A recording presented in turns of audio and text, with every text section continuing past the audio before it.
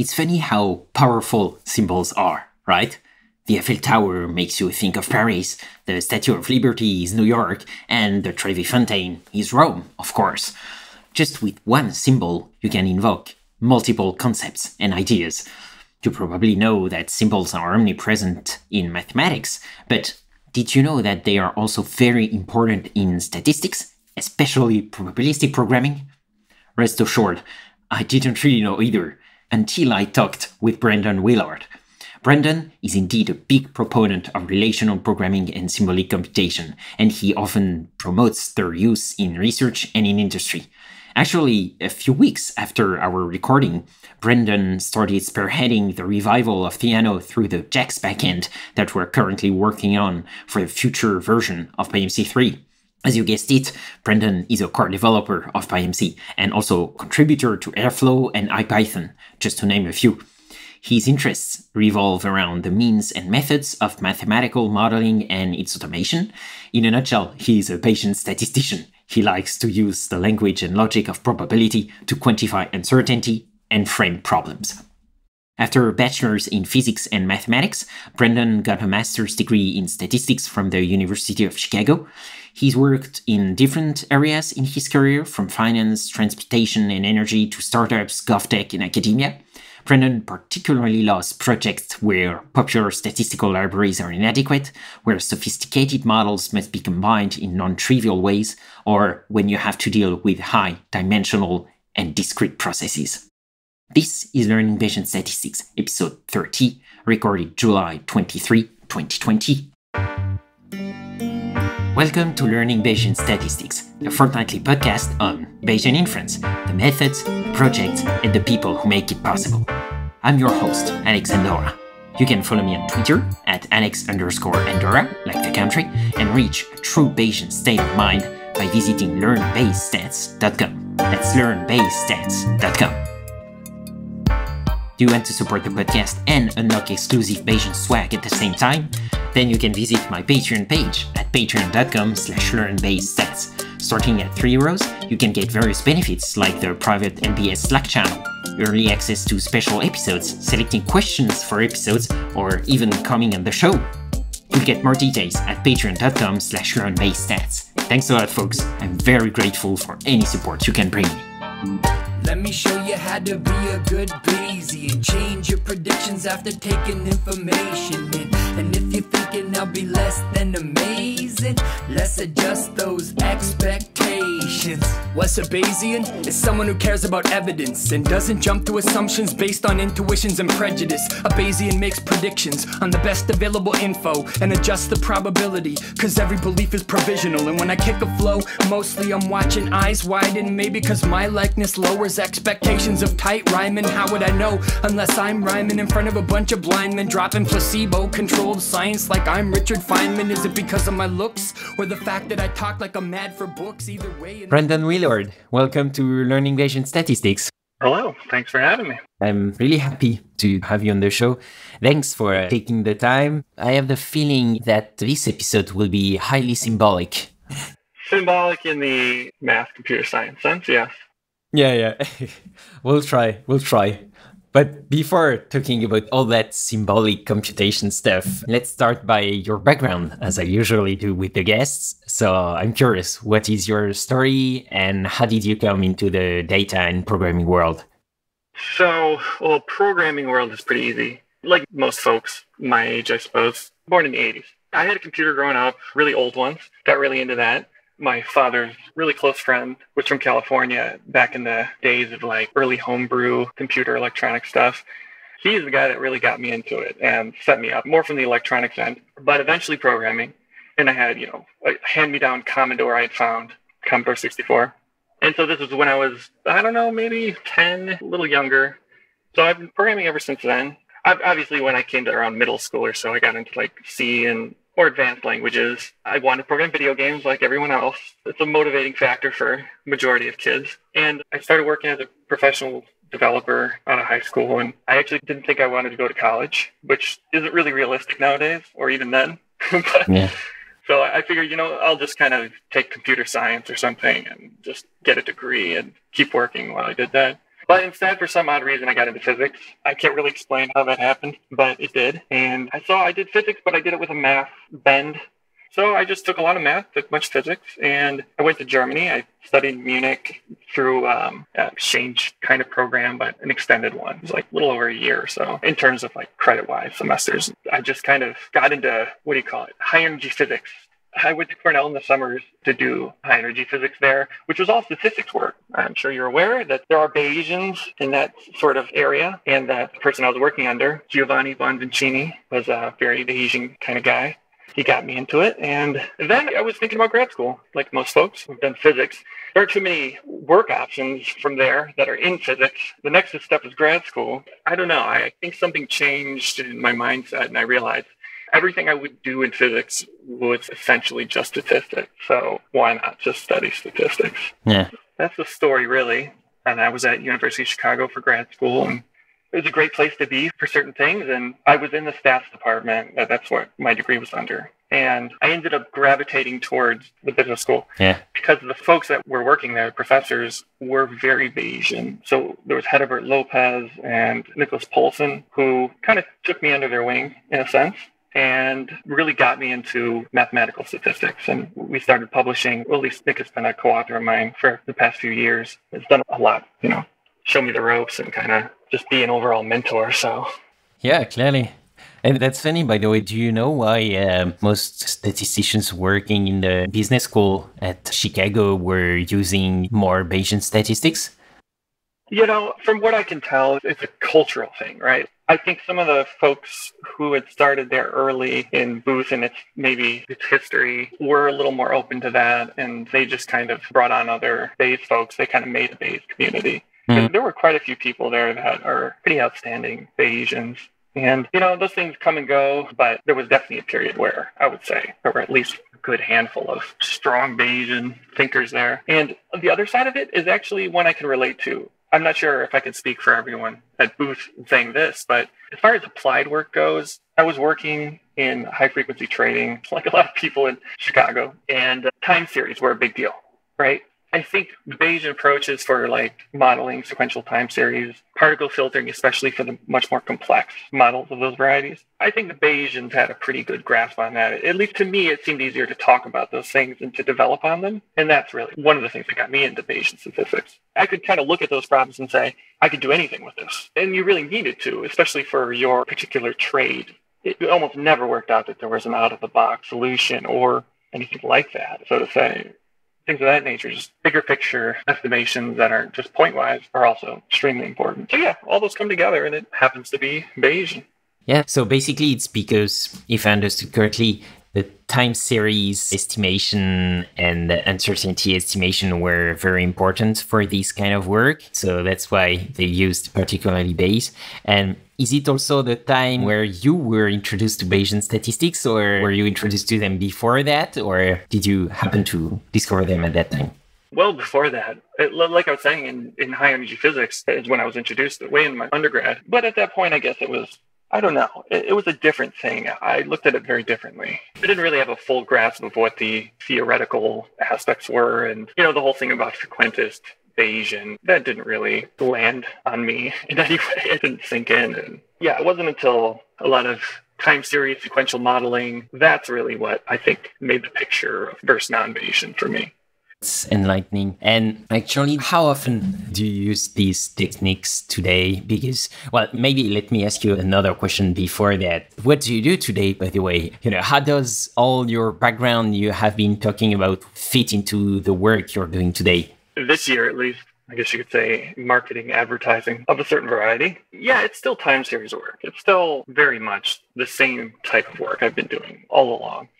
Custom models obviously is a big aspect of that. And by custom, I kind of also include the notion of an amount of flexibility in model definition that allows you to compute things in certain ways, kind of allows you to more easily determine what's required to do these computations. And, it's saying that you can set up models that are more easy to parallelize, to run asynchronous certain ways. So yeah, that's basically it. Like a lot of hidden Markov models, those dynamic linear models, a kind of Bayesian framework for time series, things like that. And a lot of stuff, and just like with my published work involving shrinkage priors, things of that nature. And then just your standard implementation. Obviously, a lot of the work, perhaps the vast majority, is in implementation. Like defining models seems to be a pretty small part of it. Well, there's a lot of back and forth, but not too much time spent going over that, especially if you do things sort of bottom up in a way, which I don't know, I can't really say how often things are bottom up or top down, but if you're going bottom up and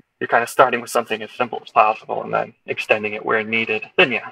I guess the day job part of it is, again, the time series, but the open source part of it, the PyNC work, all that's, again, it's equally important. That's the implementation side. And it's obviously turned into all this symbolic stuff that I'm sure that I know a lot of the questions coming forward are going to be about. Don't worry. Yeah. I don't know. Did that answer your question? Did we have Yeah, completely answer my two questions, actually. So thanks for that.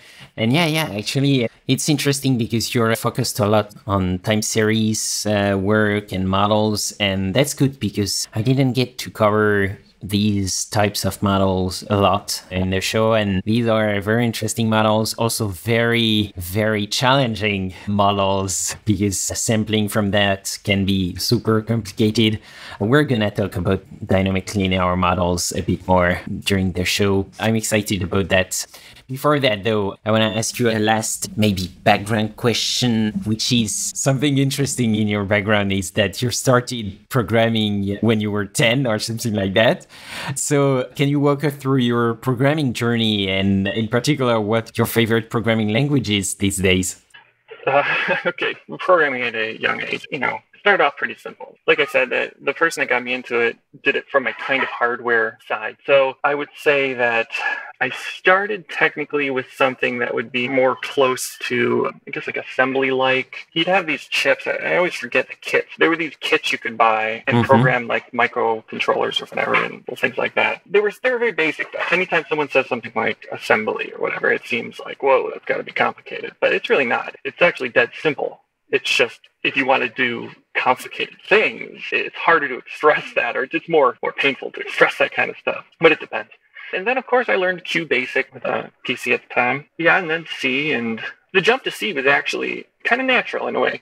It involved programming video games. So I remember I was like, this was when I was maybe 12 or something. I had a neighbor down the block that was a few years older than me, and he was also into programming video games. And him and I kind of cobbled together QBasic stuff, and we tried to imitate all of our favorite games. So like Legend of Zelda or something, which is a top-down side-scroller kind of world. But you'd walk, and then the screen would move as you walked, right? Yeah. Try to keep the character centered. But the graphics that we had programmed weren't efficient enough to update the screen as you walked. It was really slow. You could see the scan through the pixels as they were drawn. So at the time, this neighbor of mine was trying to work out ways to make it as smooth as possible. And I guess he was following what were the standard approaches at that time in the 90s. So that involved using, graphics cards in different graphics modes. And there were certain graphics modes where there was memory space that was not shown that you could essentially load into. I found out later this is exactly what the folks who programmed Doom and those other games were doing. So it must have been bouncing around some like message boards or something. And my neighbor was hot to that. He knew what was going on. So he demoed this to me one day. I was just amazed. I was like, I can't believe it. It was so smooth and it was, just opened up so many more possibilities. But it required that he break into, via QBasic, you can do some low-level calls, peek and poke kind of things that were very intentional and very well-informed.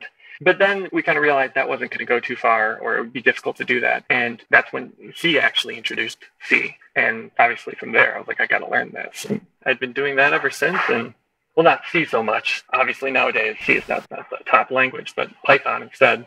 I wouldn't say it's my favorite language either. To be honest with you, I'm not even a big fan of Python.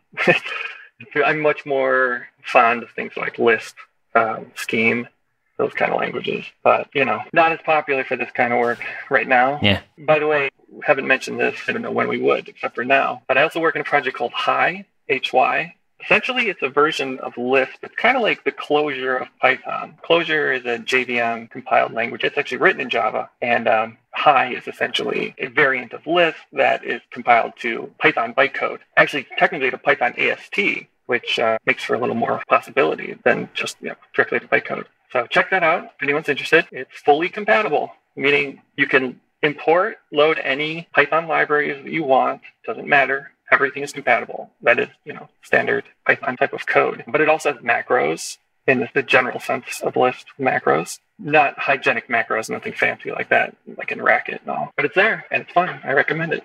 Yeah. We'll put that in the show notes for people who want to check it out. Let's do that. And now let's go to the symbolic computation part and to the Bayesian statistics part again. And you're going to tell us what's the link between all that and what are static graphs and so on. So I think something interesting would be to talk about Symbolic PyMC, which is the project you're spearheading in the PyMC organization. So first, can you define relational programming and symbolic computation for listeners who don't know about them? Yes, I think of the definition for relational programming kind of like declarative programming or even functional programming. Some people have strict definitions, very clear-cut ones, but everyone argues about these. So I'm just going to say relational for our purposes here would just mean relations, like, the math variety of relations. The standard example is something like equality or equivalence, an equivalence relation. Something that is kind of two sides in a sense. You're saying, X is equal to Y and Y is equal to X. They both reflect the like property, whatnot. Now, in this scenario for symbolic PyMC and the kind of stuff I'm trying to set up, relational is also more like taking identities from mathematics. It could be identities between distributions. Like, that the sum of two normal distributions is also normal. Again, that's an equality of sorts. And the equality goes both directions. You could take a normal distribution and break it up into the sum of two normal distributions, right? And you could do the opposite. You could take the sum of two normal distributions and turn that into a single normal distribution. Yeah. So a lot of things work this way. A lot of identities that we use when defining models or, manipulating models. And that's why I care about relational programming. A lot of manipulations we might want to do on a model usually only involve one of those directions, right? It would be usually collapsing the sum of two normals into just a single normal. But there are definitely scenarios where the opposite side of that equality, the opposite direction, is important. And with relational programming, you're kind of forcing yourself to define things in a way that works, again, both directions. You can do it in a way that builds up nicely. What I'm saying is you can have a core set of relational operations. And if you write most of your code using that core set of relational operations, the result will tend to be relational. Like, it'll tend to have that property. So in that sense, it's not like you have to think about, I'm going to have to program both directions. I'm going to have to say, if something, then, expand into two normals. Or if something else, collapse two normals into one normal. It's not really like that. It doesn't have to be like that. But anyway, a lot of the relational programming I'm talking about is also pretty well encapsulated by essentially calling it something like Prolog. Essentially, if you have an understanding of Prolog, that explains everything. I'm not saying I would ever use Prolog to do this stuff. Instead, I've chosen a different relational programming language. It's actually a domain-specific language, an embedded language in Python that can be implemented in Python. It's called mini-canron, which I'll say, in a sense, I was introduced to by Matt Rocklin, who I imagine you're familiar with. Yeah. In a way, his work kind of set me on this path with mini-canron, in Python at least. And yeah, it fits very well for a lot of this. And again, if anyone's not familiar with Prolog, this is a kind of language where, again, in a declarative sense, I guess is perhaps a better way to put this, is you state what you want, that kind of outcome that you want. You don't necessarily have to dig into the details of how it's done, like how the actual loop is performed, etc. In these sorts of contexts, you have to build things up. You have to write things with relational operators in order to get these results. One other way to look at it is it's almost like you can automatically solve for things. Algebra is a great example. With relational programming, and especially with the example of Prolog, you can easily define things that like find elements of a very specific variety, by stating what their properties are or aren't, things like that. So there are strong relations, to overload the word, between like a lot of things that developers are interested in regarding type theory, like a lot of folks who are into ML and Haskell and those kind of things. There are some connections. Like, for instance, mini-canron, I guess, is often used to prototype certain like type theories. You can write a relational interpreter, for instance. And that is to say, you can loosely define the kind of program that you want based on what it does, right? It prints messages of this variety or something of that nature. Quines are a good example. You can basically use a relational interpreter to generate programs, to do program synthesis. It'll spit out code that performs the operation that you defined or specified in a certain way. Okay, so this means that, if I understood correctly, this type of relations and symbolic computations, basically, do you have to declare all the rules that you were talking about? Like, for instance, the mathematical rules with the probability distribution, when I add these distributions, then it becomes that, or maybe also the conjugate priors, etc. Do you have to declare all that in your code? And then once you have that, it speeds things up quite a lot, because then you can take advantage of all these algebraic and mathematical relations between the variables and the distributions, and you don't have to always simulate. You can be more targeted and more precise in what you do, if I understood correctly, right? Yeah, there are many aspects of this that still need to be really worked out, but I would say that the basic idea is, in this relational context, I'm using relational programming to do this symbolic computation. Mm-hmm. The relational part gives you a platform to define a bunch of identities, like you said, conjugate identities, just general distributional relationships, things like that. Essentially theorems, more or less, of a certain variety. They can often be inequalities. All of these are amenable to this sort of symbolic programming in a relational context. So it gives you a platform to write those all out without having to do it with the express intention of it being used for any very specific thing. It just says, here's how normal distributions and their sums are related. That's it. And from there, the operations that one would want to do, some, for instance, are simplification. This is something you'd see in a symbolic algebra context, for instance. Give me a model, and I'm going to simplify it. By simplify, it means something specific. You're going to have to give it a measure of what is simple, or more simple or not, some sort of objective like that. So one part of this is just to build a collection, a knowledge base of programmatically defined and usable.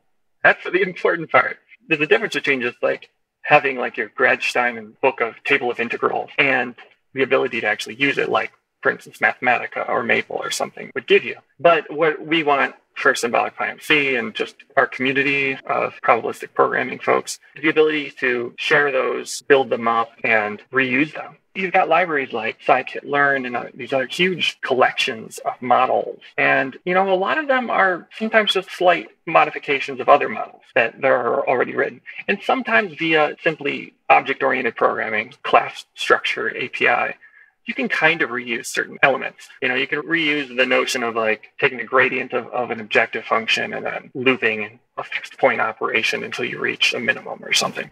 Some pieces of code can be reused like that with plug and play, just plug in the objective function, plug in the tolerance for when you reach the fixed point. And then that can be used by a bunch of different estimation procedures for different models. But I'm looking at this a little differently and trying to cover more ground, the math parts of things that we reuse often, as well as just not for reuse, but to apply them pretty universally. All the numerical tricks people do, like the log scale manipulations, log sum exponent, these kind of things. These are almost pretty straightforward mathematical identities. And in a lot of cases, it's not too hard to say that we should apply these when we see them. I mean, not always, but still.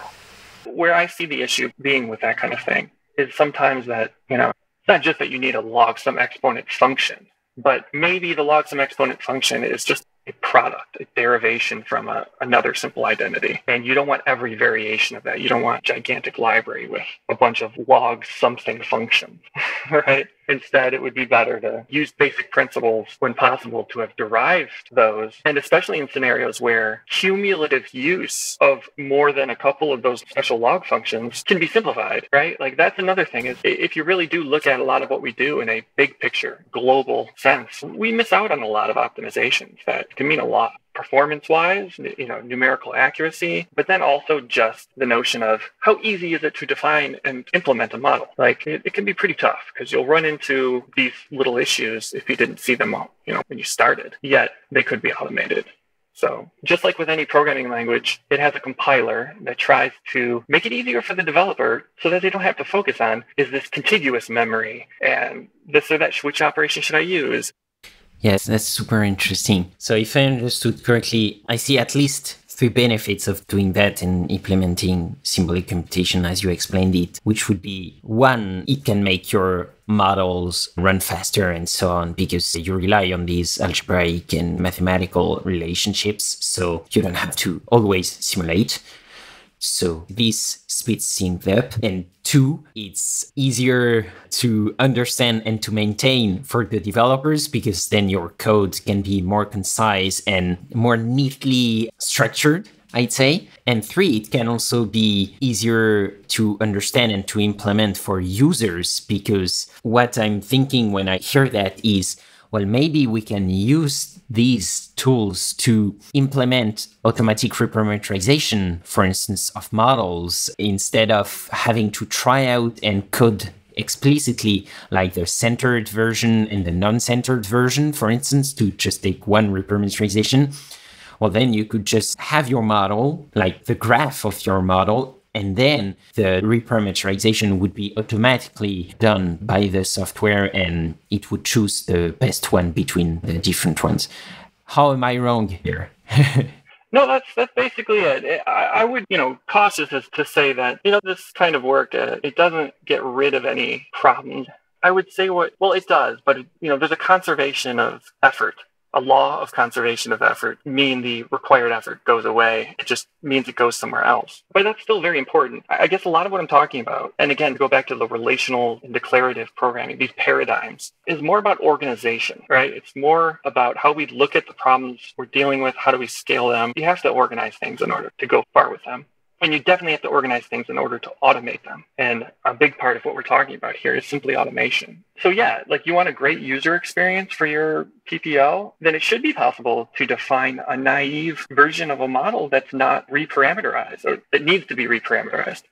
One like that, the Niels funnel kind of thing. Yeah. A classic example. Like I should be able to define a model that, is not really possible to estimate directly as defined, right? Because this just goes back to kind of basic notions in computer science for programming languages, the development of programming languages and their purpose, more or less. So yeah, it's that kind of a thing. But you definitely have to organize your work. You have to encode the relations, again, in the math sense, the things that you're using that drive your operations. And if you can encode them a little more generally, that really helps, right? Especially so you don't have to keep rewriting things and also so that you can focus, testing very specific implementations so things become a little more bulletproof. And you could look at this and say, all right, Mathematica already exists. You can do a lot of symbolic algebra. SymPy already exists, all that. But, these are things that unfortunately don't have strong connections to a lot of the current software people are using, right? Connections between SymPy and, Theano or TensorFlow are more or less non-existent. Yeah. And even though you can do a lot of the same stuff in SymPy, but even then, the simplifications that it provides, those are pretty specific to certain algebraic requirements or interests, and not so much to, modeling ones, or especially modeling if it's being done via MCMC. There are definitely different types of model reformulations that are kind of only relevant for doing certain sampling of a certain variety. Or, again, it's like these identities that I'm describing that need to be encoded, need to be programmed. They don't exist in those libraries. Like Mathematica has pretty good support for probability distributions, probability theory. If you sum normals in Mathematica, you'll get, a single normal back. And it has those. But if you ever really try to use them, you'll find that there's still just as much work. You still have to write a lot of code that rewrites those, that uses those identities. Yeah. And then we're just right back to okay, how easy is it to write code in those languages and in those platforms? How much of the extra framework aspects do you have to deal with that are otherwise not immediately relevant? And there tend to be quite a bit. So what I've been shooting for is something lighter weight that can sit on top of these libraries. Again, this is where I'd say Matt Rocklin made a pretty good argument for a lot of this in the context of Theano a while back. And yeah, this is still true today. Very much so. As well as the fact that just to do symbolic manipulation, like for instance, PyMC, I want to get some of the samplers. We write a lot of custom samplers in the papers that we publish. And how could I get those to work in PyMC? So I could write a step method that allows one of these custom sampling methods to work. So for instance, for a horseshoe, a custom sampler for a horseshoe or the horseshoe plus that we wrote. But then a person would have to know to use that, right? They'd have to know that their model, that what they've defined is a horseshoe prior or is a horseshoe plus prior or some other extension. And then they'd also have to say, I want to use that very specific step method to sample for this. And now where I am with that thinking is very few people are going to do that, especially because unless you've designed your model with the express intention that this is going to have a horseshoe prior or horseshoe plus prior that can be sampled independently from these other parts of the model in this particular way. Unless you can do all that and want to spend the time doing it, it needs to be automated. I need to be able to define a model that is hierarchical, but is effectively a horseshoe prior or something like that, and then have that be noticed and identified as a horseshoe prior, and then have this sampler applied. That's the only way it would really be useful other than in very narrow situations. And that kind of manipulation alone, again, it would be overkill to use SymPy, extreme overkill, even more so to use Mathematica and many other libraries. So that's a missing piece. That's where Symbolic PyMC is trying to, again, demo. It's not really trying to be the answer to anything. It's just trying to demo a lot of these things. Yeah, I think related to that, I found a very interesting sentence on one of your articles on your blog, which helped me actually understand better the goals and the meaning of symbolic computation. And this sentence is, instead of the common efforts to independently implement each model and method, followed by their placement in an API, implementations can be encoded in and organized by the very mathematics from which they were derived. So I think it really echoes what we're talking about since the beginning of the show. Yeah, you can also picture a lot of this, especially when you connect it to things like Prolog. This is what people consider the classic AI, right? The whole AI lab, MIT lab, where scheme and list type things were popular. Or even, Lisp itself kind of, I guess, motivated by doing symbolic programming of this type. That was to automate, and in part, specifically to automate math, aspects of it, at least algebra. You look in the classic, what's it called, Structure and Interpretation of Computer Programs, the book. And one of the basic examples in there is symbolic differentiation, right? It's a simple example in there. This is not like a huge thing they had to write out. But you'll notice now with like tensor libraries and all that that's kind of the main, obviously automatic differentiation, which people love to think is something so different, but it's not. Again, the general notion is symbolically manipulating computational graphs. Yeah, what we're talking about since the beginning is, I'm aware of that quite heavy stuff for our listeners, and I guess it's hard to follow everything along only by audio, but I'll put a lot of resources in the show notes to your articles about that, because there are some enlightening stuff, and maybe to try and be more concrete now that we understood, I think, the high-level concepts is...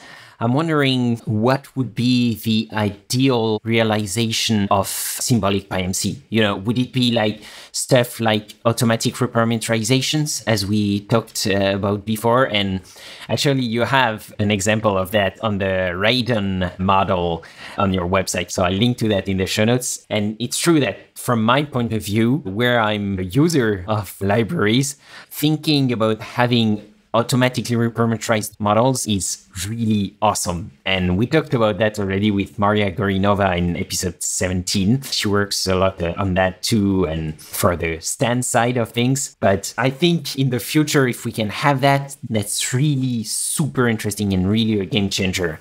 So I'm wondering about what you think about that, and what do you envision in an ideal world stuff that Symbolic PyMC could bring to the table? Yeah, Symbolic PyMC is more of a showcase. It's a platform for a set of tools which have already branched off into completely different libraries. There's this whole typological thing I set up that, is re-implemented or even newly implemented, certain Lisp-like, again, very basic notions of S expressions and other things that if you look to the literature of symbolic programming, you'll find these notions all over, term rewriting and these kind of things. Again, this is really old stuff. This is not new in any way. Even the idea of automatic reparameterization, these kind of things aren't new. And there have been a lot of people talking about them for decades. So the real thing that needs to be done, though, is to find a good context for them, to find developers to do the work. And again, we're speaking here very specifically about probability theory, measure theory, the type of math that underlies our concerns as modelers, Bayesian especially. And that's a niche. It's not a niche that is so new as to require new things, but it is a niche that does require its own type of work, like, specific types of identities, and for them to be used in specific ways. But the mechanics, it's the groundwork that needs to be done. And in Python, obviously, that's the thing. Like I said before, I'm not a big fan of Python as a language. It's just what everyone's using, and it's what the people that do my kind of work are fond of. So you got to work with what you got. And I'm trying to make it a little easier to do this kind of symbolic work in Python. So yeah, symbolic Python, we did reparameterization and all that, which again, were just very basic, very straightforward things to do in the world of symbolic programming. I think my first blog post on this, which did automatic collapsing of normal random variables and such, was done in pure Theano. It used Theano's optimization framework, and you could just use regular old Python to manipulate the graphs. But the thing that it didn't have was it didn't provide a context that was friendly or scalable for adding a bunch of identities like that. You weren't encoding the identity, the relation. You were just doing these steps to perform to get one side of the relation. That's a huge distinction. And what I'm saying is it's not scalable. So I definitely look at a lot of work about, automatic reparameterization, these kind of things, with a lot of scrutiny, because I'm basically saying you can do that. You could always have done that. What matters is how you do it, how extensible it is, how it looks, how it reads. These are important. And one is because who knows the identity? Who knows which identities to use? Well, it's a different group of people, right? Like the people I write papers with, they're usually the ones that work with these identities all the time, and they think about them in certain ways. And I'm trying to reach them a lot of the time. Like I'm trying to reach my mentor, Nick Polson, and those folks, right? Like I'm trying to tell them, like, you can do this. You can write these theorems that we've proven and such programmatically and have them applied automatically. Like I want that to be the case. And that's a totally different objective from just the general notion of can we reparameterize automatically, things like that. So there's a sort of outreach to that, which unfortunately I'm not the best at, going out to conferences and getting people hyped up about things. The best I could do is what I've done, and that's create a repository where I've demoed some of this. And I got people thinking about it. I hope that's what comes out of this podcast as well. I'm not saying that mini Canron is the best way to do it, but I definitely want people to think about relational programming, declarative and things like that. Basically, get the implementation details away from the objectives and the way it's thought about at a higher level. If only to get people who think at that level professionally more involved, to give them a place to become involved. Again, it's a huge amount of work. And I do think if this kind of work becomes the norm, it would start in a context like this. It would start in the open source Python world where, the developers of a library like PyMC have kind of hit these boundaries, right? They've noticed that, we're constantly telling people, like in Stan, you look at the Stan forums, message boards or whatnot.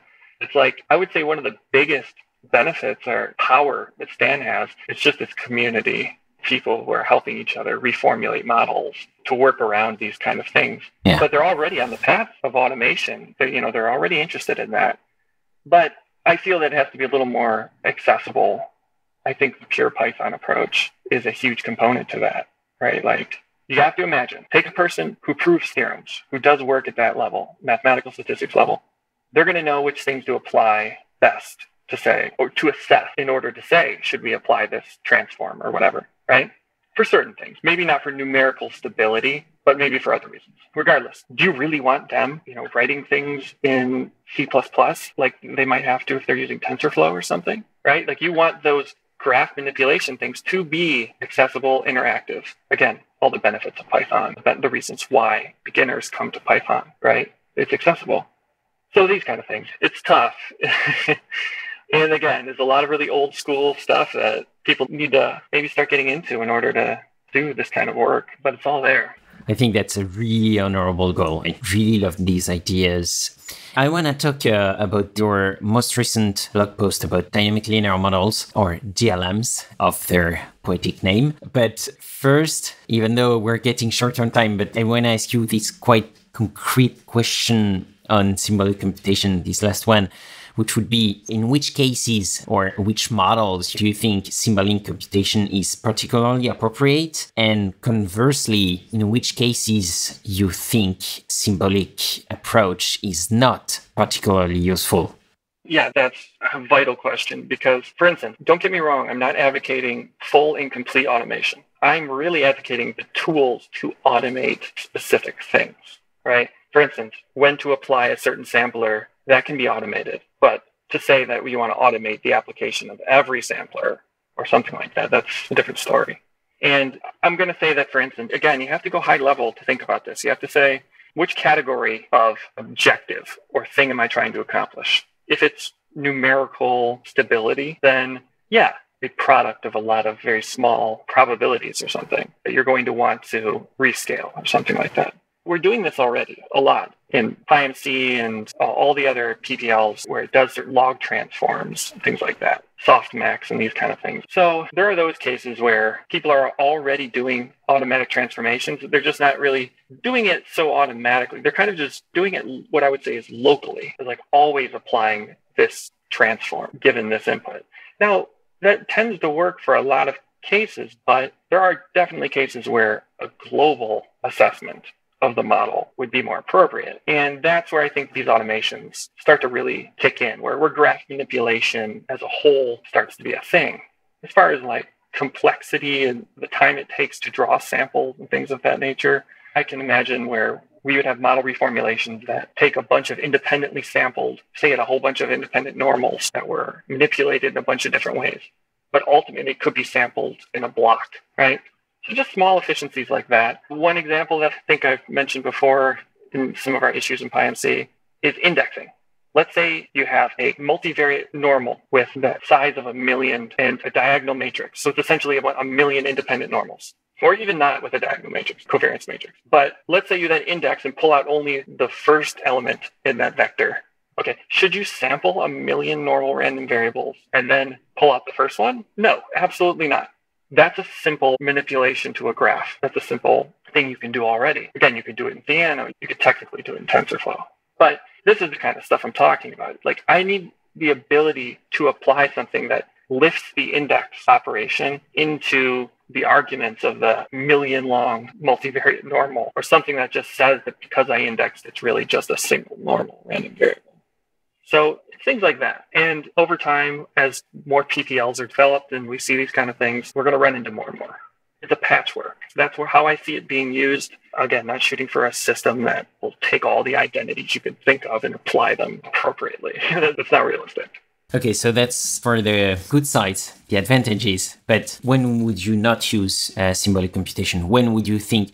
In my mind, I would think that symbolic computation, there is one case where you would say, oh no, it's useless. But I think there are most cases where you don't use it is, yeah, you could use it, but it's an overkill in that case. I would say that my prior is that often when you don't use it, it's because it's an overkill, not because it wouldn't work. But what do you think about that? One example is just the notion of simplification. If you were to add a huge library of identities, a bunch of different ways you can manipulate models, I think a classic example of when this breaks down is with a huge library of identities to transform a model.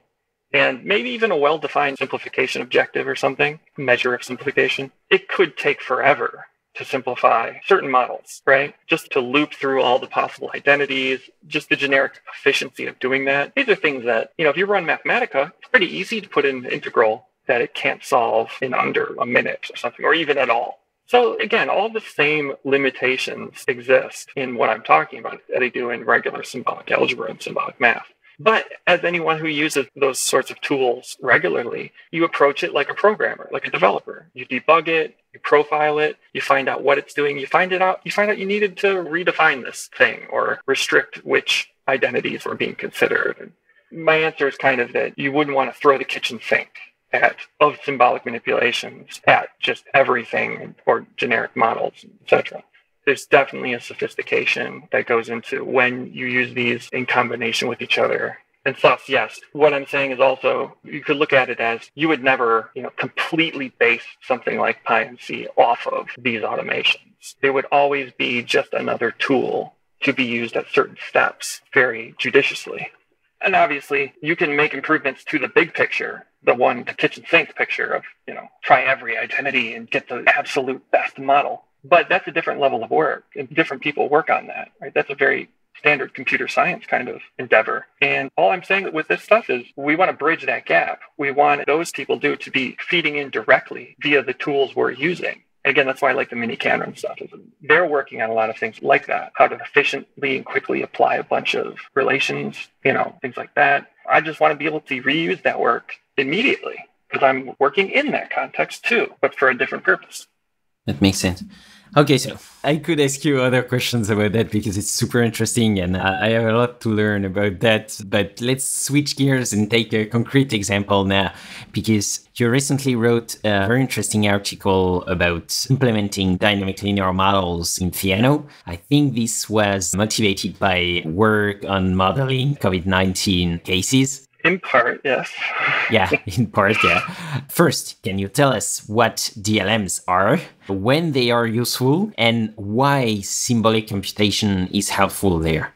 Yeah, so DLMs, or dynamic linear models, are kind of just the Bayesian way of looking at Kalman filters or state space models. Tend to focus around an observation equation that's usually just normal distributed error in the linear term, but the linear term also has a hidden state that it relies on. And that's also usually has a normal errors. Okay. These are all with just linear terms. So it's a hierarchical kind of linear model, which in the Bayes world itself is pretty well studied and, easy to manipulate. It just so happens that in this context, just like with Kalman filters, you can cover a whole lot of ground. Regression, ARIMA models, and then as in the Bayes world, hierarchical extensions are very easy to define and in certain ways to understand.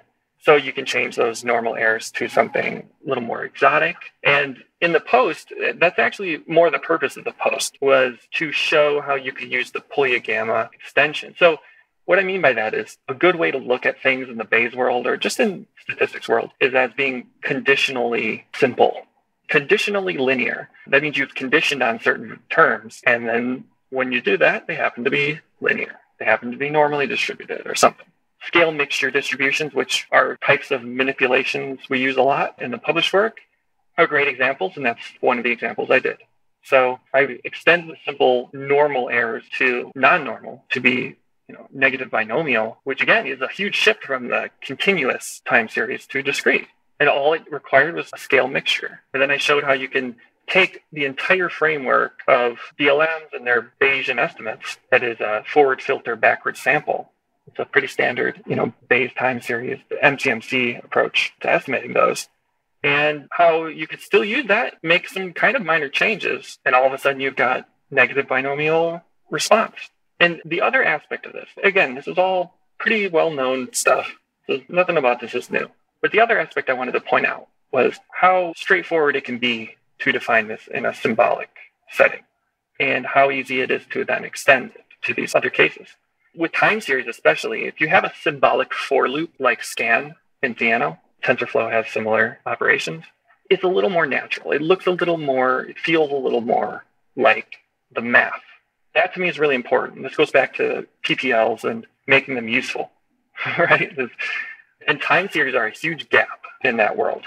Yeah. In a lot of cases. In most PPLs, there's usually something to complain about with regard to time series. So I was just kind of showing that. And I had to use some of the stuff from Symbolic PyMC, where I've made a much more intuitive, easier to use operators for random variables, which made all this possible in the first place, or easier to define, and also easier to manipulate. But unfortunately, I didn't get to all the symbolic manipulation, and I just did things by hand. And also I used that to illustrate certain reformulations. I showed how there's a standard Kalman filter equations. There's smooth forward filtering, the standard stuff. We can get closed form posteriors. But then there's also a smoothing where you go back and they're also closed form. But if you implement them the way you would write them in math, so to say, in linear algebra, it's not going to work well. Singular matrices are very sensitive matrices here that just won't work. And there's a common trick to use square root filters. It helps you keep the positive definiteness or non-negative definiteness, and not even definite necessarily, of these covariance matrices by using their singular value decomposition, which is exactly what I did in this case. But one of the reasons I was even illustrating all this was with the intent of showing how you can do these tricks automatically. You can automate them. It's going to require a little more, like you have to start tagging matrices as covariance matrices. Well, in some cases, you don't need to. If it's a covariance matrix that came out of a random variable operator, as an argument to a random variable operator, then you can more or less assume it's supposed to be positive definite or something like that. But there are other cases where you might have to do a little more. So as a follow-up to this, I might go through all that and show how you could automate the application of these little tricks, SVD tricks. And again, what would that give you? That would allow you to define the models naively, right? Go ahead, use the inverse, use Q inverse, right? We'll take care of the rest. We'll make it so that you don't have to do all this rewriting. And of course, there's also the added advantage that you can have unit tests for the rewrites and the thing that they rewrite to. And thus, you can feel at least a little better instead of every time you have to do one of these models, you just want to be sure you got the algebra right. Yeah, this is a very interesting example. And again, it's going to be in the show notes too, because it's quite a deep article. So we can't really exhaust all of the substance in the episode, but it's very interesting. I would like to add, though, is actually recently, the past couple of days, I finally got something set up where there is a bridge between these Theano random variable operators that I used in this example, such that you can automatically create PyMC distributions out of these scan operators that are producing time series. If the scan operator outputs a random variable, then that is something you can make a distribution for. If you look at the implementations in the PyMC library for certain time series, basically automating the construction of those distribution classes by automatically computing the log likelihoods and implementing the log P that you would need to if you had made your own distribution. And the end effect of that is you could just define your time series like I did in these examples here, and then you can automatically create a model object out of them and estimate specific quantities or all of it using Hamiltonian Monte Carlo or no U-turn sampler or whatever else PyMC offers. So that's the thing is, in this example, I had to write all my own samplers, which happened to work out because I had a few in mind. But what if I've added a term in here that I can't think of a sampler for, and I just want to throw Metropolis Hastings or something like that at it? Well, now what I'm saying is this recent work, you can do that. Yeah, okay, super interesting. Before moving on, can you quickly define maybe for listeners, because we use two terms that may not be very well known, which are Kalman filters and scale mixture. Can you maybe define those two quickly for listeners? So yeah, Kalman filters, a classic, again, state space type of model. These are more like iteratively defined models. They're distributions. They usually have a Markov relationship. They depend on the last finite number of previously observed values. Basically, you add a time index to your noise parameter or something like that. I think state space model is the best way to put it, but Kalman filters, I guess, just more general in that as far as history is concerned, they're not necessarily Bayesian. They live in a world that's much broader. It involves a lot of tracking problems, and people have done a lot to extend those. So it's a good bridge to bring in a lot of people who understand that world. And scale mixtures, in my mind, it exists in the world of kind of hierarchical extensions. Like, you can have a normal random variable, and then you can say that its variance is distributed according to something, inverse gamma or something like that. And then the product of those two, gets you something like a T distribution or something of that nature. Well, you can do that with all different combinations of distributions. And as a matter of fact, you can just focus on the sort of mixing distribution as being the normal, and then consider all the different distributions you could put on the variance term, or even the mean term. Any parameterization you want to give a normal distribution, consider what you would get if you made all of those parameters in that normal have distributions themselves. You'll find that there are so many other distributions that you get.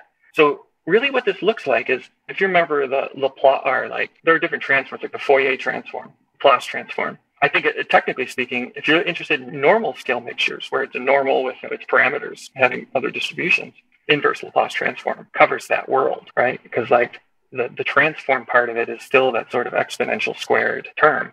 So it's neat because it kind of means you can turn things into conditionally normal distributions, which again, as I mentioned, is a great way to simplify problems.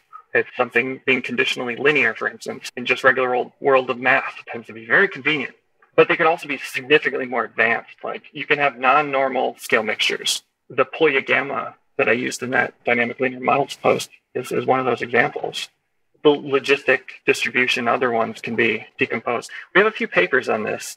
We have one that was in Biometrica a while back called Default Bayesian Analysis of Global Local Shrinkage Priors. Actually, almost all of our papers involve these scale mixtures to some extent. It's a world of like identities and manipulation that is extremely flexible. You'll find that a lot of work kind of breaks down to these very basic tricks.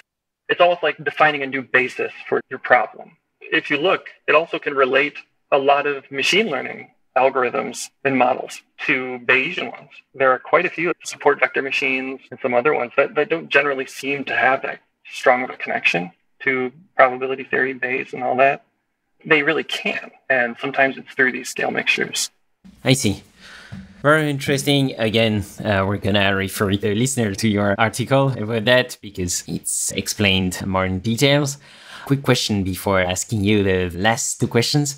And it would be more of a forward thinking, to use a loaded term, question, which would be, what does the future of probabilistic programming languages look like to you, and which advances are you particularly excited about?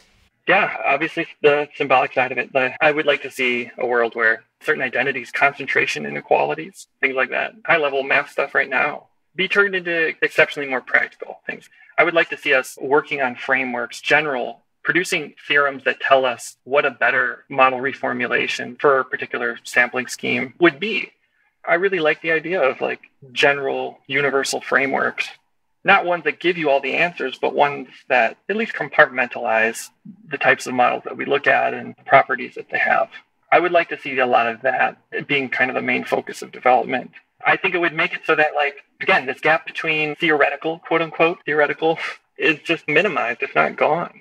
Those theorems and those things become immediately useful. It's a lot of work, obviously, but I think it just holds a ridiculous amount of promise. Like, I look at most of the models we use, and I can think of just so many ways that you can improve them. So many things we could try, but the effort is just enormous. It's overwhelming, right? I think, for instance, Bayesian work doesn't have to be slow. Right? It doesn't have to be time-consuming or anything like that. I think the reason it is because of these limitations, because we're not looking at things symbolically, we're not manipulating them that way, and we're not applying these identities that we could be.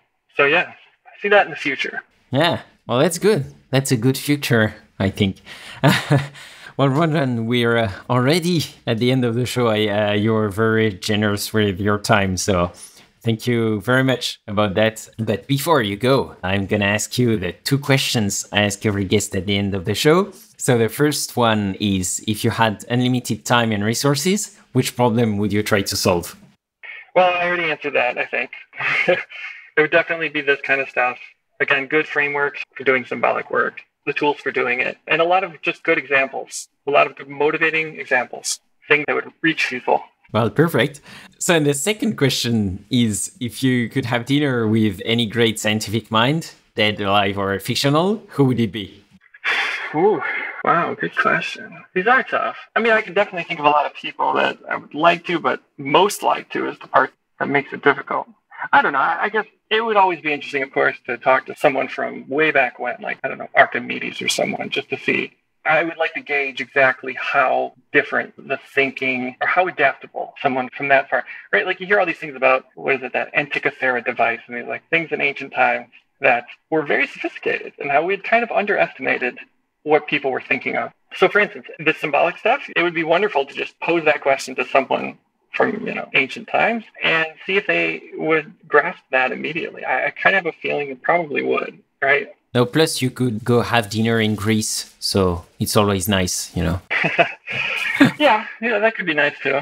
Yeah. You can do that now, but... Yeah, that's true. But it would be, two birds, one stone, so... Yeah, plus, what would the cuisine be like back in the time before tomatoes, right? The Mediterranean without tomatoes. That would be interesting. Yeah, indeed. Well, Brandon, thank you for taking the time. I learned so much about symbolic computation and relational programming. I hope we gave listeners the idea to try out this stuff on their own with symbolic PyNC, for instance. I wish you good luck on this project, and thank you for all the open source work you do.